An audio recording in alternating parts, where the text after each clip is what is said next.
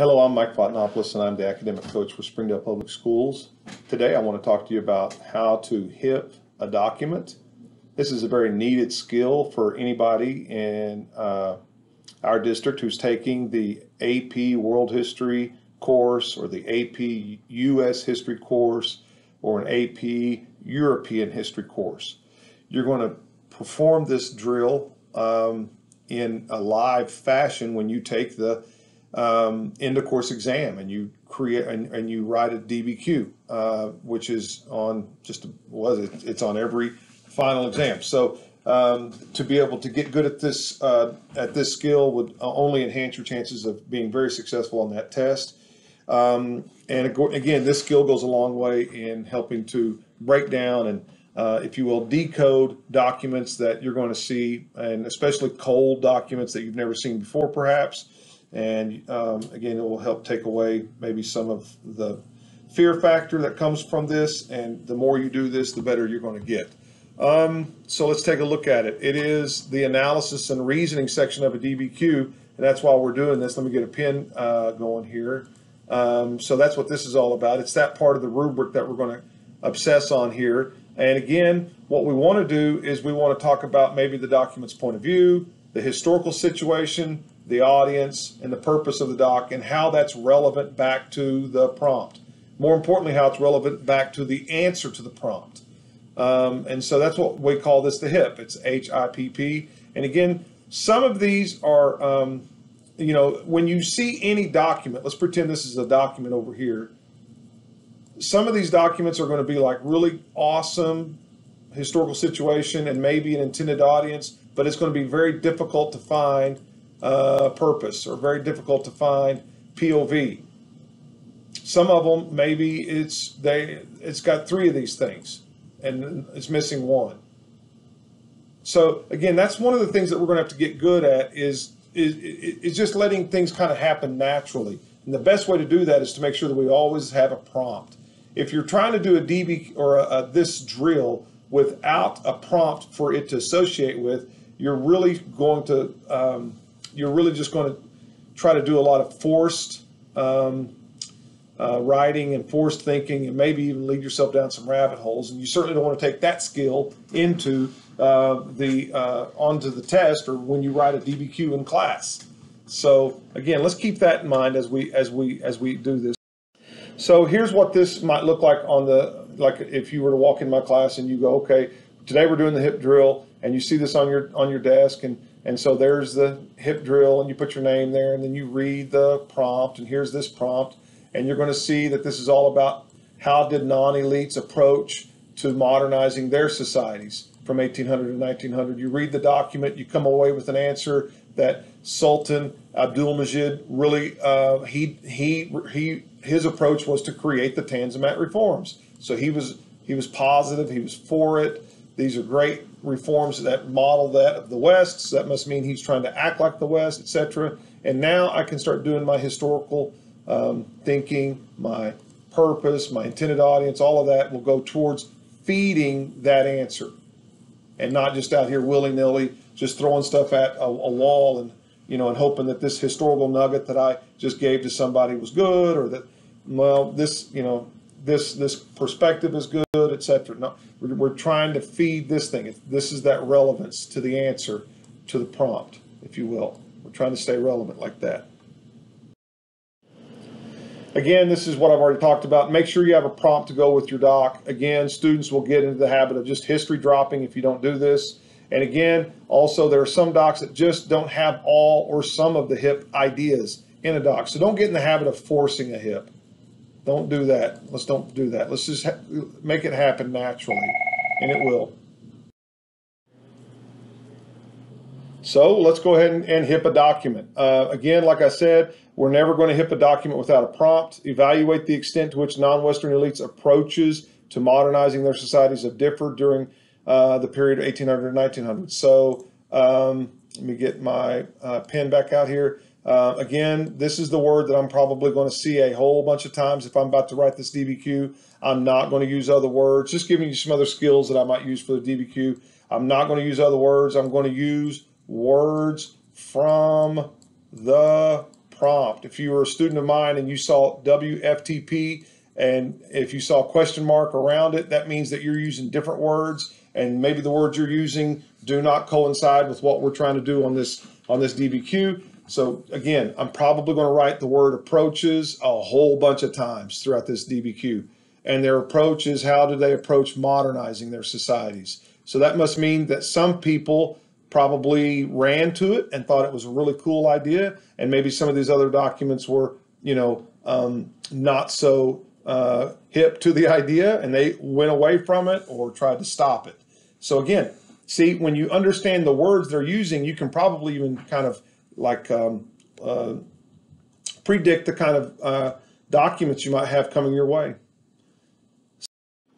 Here it is, document 1, Sultan Abdulmajid I, ruler of the Ottoman Empire, decree initiating the Tanzimat reforms. And I really don't need to read this anymore, and I don't want to mark it out, but I mean, I really don't need to read this document anymore if I know what a Tanzimat reform is. If I know that, I know that it's an enlightenment movement from these guys in the Ottoman world. They're emulating the West all day long, and they're doing it because their empire is crumbling before their very eyes. And so this is one of the sultans that's trying to do that. And again, notice right off the bat, our 150 years before now of strength and prosperity have changed into weakness, and we got to stop that. And if you keep reading, he's saying everybody needs a public hearing. Probably means we want to get away from public executions like they've done in the past. We want to act like a Western law, a Western courthouse might act. Everyone shall have the right to own property. There he is talking about that. Everyone can buy and sell freely. Security to all religious groups. We call this religious freedoms. So again, his response or his approach, let's write it right correctly. His approach is that he created the Tanzimat reform, which is it's just like Enlightenment ideals. It's just like being the West. So he is for it. He loves the idea of becoming modern. And maybe this will help to maybe keep his empire from fragmenting and falling apart further. So there you go. Now let's HIPP this thing. Let's do some historical situations around it. So the historical situation that's relevant to the prompt would be this. The Tanzimat reforms themselves are a series of reforms centered around enlightened ideals created out of Europe's Renaissance and Age of Reasoning. There you go. That would be good. It relates back to the prompt, how this guy really enjoys it. The Ottoman Empire was fragmenting. You see, the Ottoman Empire was losing Greece. It was losing Egypt as early as Napoleon back in 1800, earning the nickname the sick man of Europe. And maybe they wanted to quit that. Maybe they wanted to switch that around. And again, I saw this on the essays throughout this year's reading. There was a lot of kids that said the sick man of Europe, and they related it back to the prompt, and they got their points. Western powers acted as the doctors administering goods to the Ottoman world so as to keep them from being taken over by the Russians. This is, again, the Russians were a rival to the Europeans, and the Europeans were trying to keep them out of warm seaports and keep them out of their shipping lanes. This is known as the game. And I had students that wrote this in their essays, and it was correct, and way to go. They were right on. And so, and this is, again, these are things, the game, sick man of Europe, these are things that are, if you just throw a nugget down, that's not going to help you. But if you relate it back to the prompt and show how this is the Sultan's way of embracing modernity because they don't want to become like this, you're winning. You're doing a great job. The Ottoman Empire was founded in 1450, and it lasted well until World War I. This means that these Ottoman people had a long history of negotiating with the West. So it's not surprising they would grab at new Western improvements. That makes perfect sense. So again, what the West was doing over there with their new enlightened ideals, it took a while, but the Ottomans finally said, well, we're going to do that too, because we're so geographically next to you. See, this is completely opposite of what we're going to see in other documents, like say the Chinese. They didn't want to be like the West. So there you go.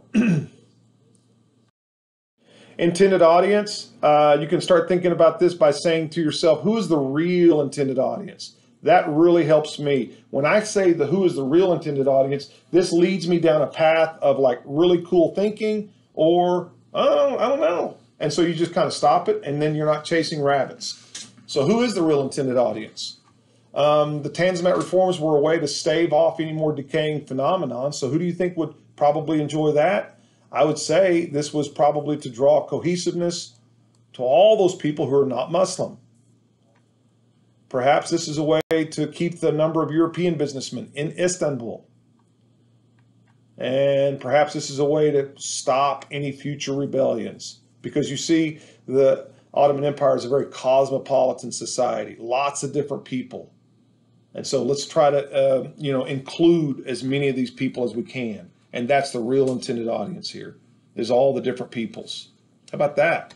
Now you're talking about real intended audience. That's good. And I saw some students write about that. And that makes perfect sense. And again, all this refers back to the prompt and back to the answer to the prompt.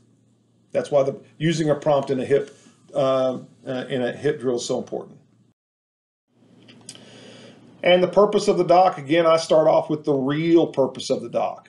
And sometimes this will start you right down a good trail of good thinking, and sometimes it'll lead you into nowhere. And you can get out of it immediately and just say, well, there's probably no real purpose here that I can find. But it's going to help keep riots down. It's going to help keep civil wars from occurring.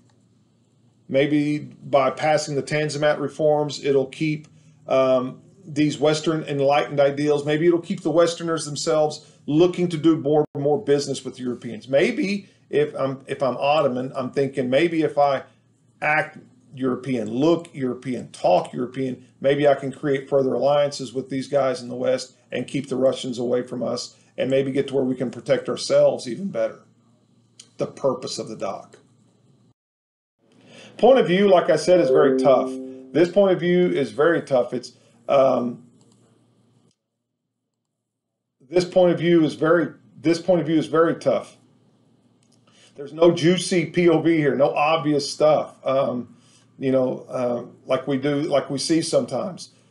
However, you could probably grab something from the tone and talk about that. Maybe this guy's trying to sound very authoritative.